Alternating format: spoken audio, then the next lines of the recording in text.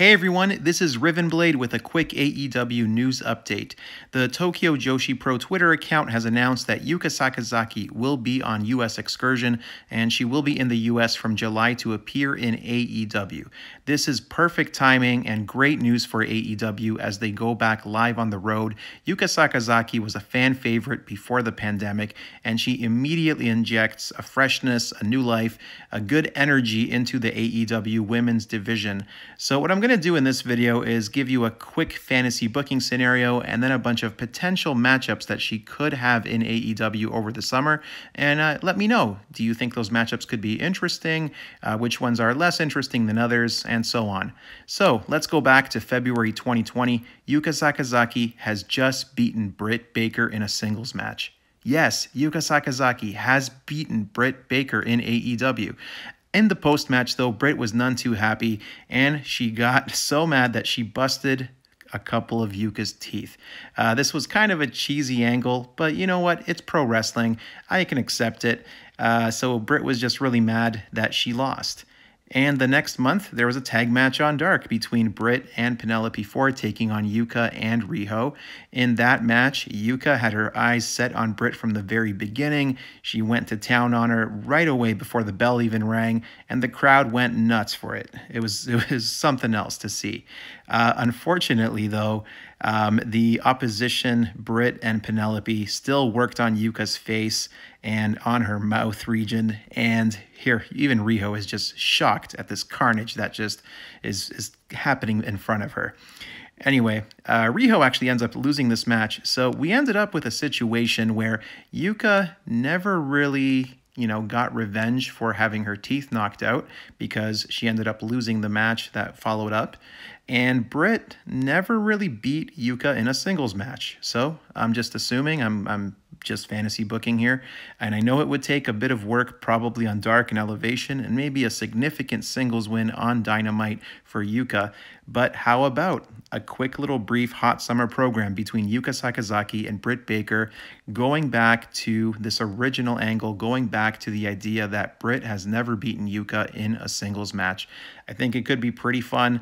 Their first match was pretty decent. This tag match was actually pretty decent. I just rewatched it today, and you can actually see it if you just go to YouTube and just search for Riho, Yuka, Britt, Penelope, Dark. It's a good match. Anyway, so that's kind of my fantasy booking. Maybe Britt can take out Yuka in a special edition Dynamite or a late August Dynamite right before All Out. Or maybe at All Out. I don't know. Anyway, all right, let's look at some other potential opponents for Yuka. So we have Abaddon. Abaddon versus Yuka, that could be pretty interesting. Yuka's facial reactions and Abaddon's kind of creepy, crawly character could clash really well, I think. The Bunny versus Yuka. I just really like the way the Bunny works. I think her and Yuka could have pretty good chemistry, and the Bunny's wild, maniacal laughs during the match, mixed with Yuka's just exuberance, could be a fun contrast. Next up, Big Swole. She's got a new attitude. We haven't seen her in a while. Maybe a matchup against Yuka could warm up both of them. Next, Hikaru Shida. She just lost the AEW Women's Championship. Having a Joshi match, like Joshi versus Joshi, could be pretty cool.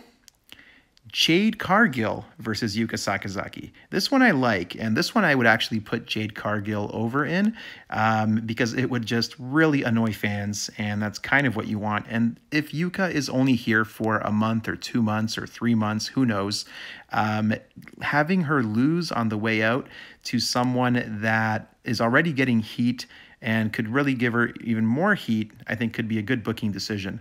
How about Yuka versus Layla Hirsch? Face versus face, or maybe Layla will be a heel at that point. I really like they're both smaller competitors, so I think they could have a fun little match, especially with Layla's kind of amateur wrestling background mixed with Yuka's high flying and submission game. Nyla Rose versus Yuka. You have the David and Goliath story here. That could be fun. How about Penelope Ford? Hey, they've been in a tag match together. Penelope's improving. Yuka is having a heck of a run just elsewhere right now in the world. So I think those two could have a pretty good match. Serena Deeb. Serena Deeb is a heel at this point, right?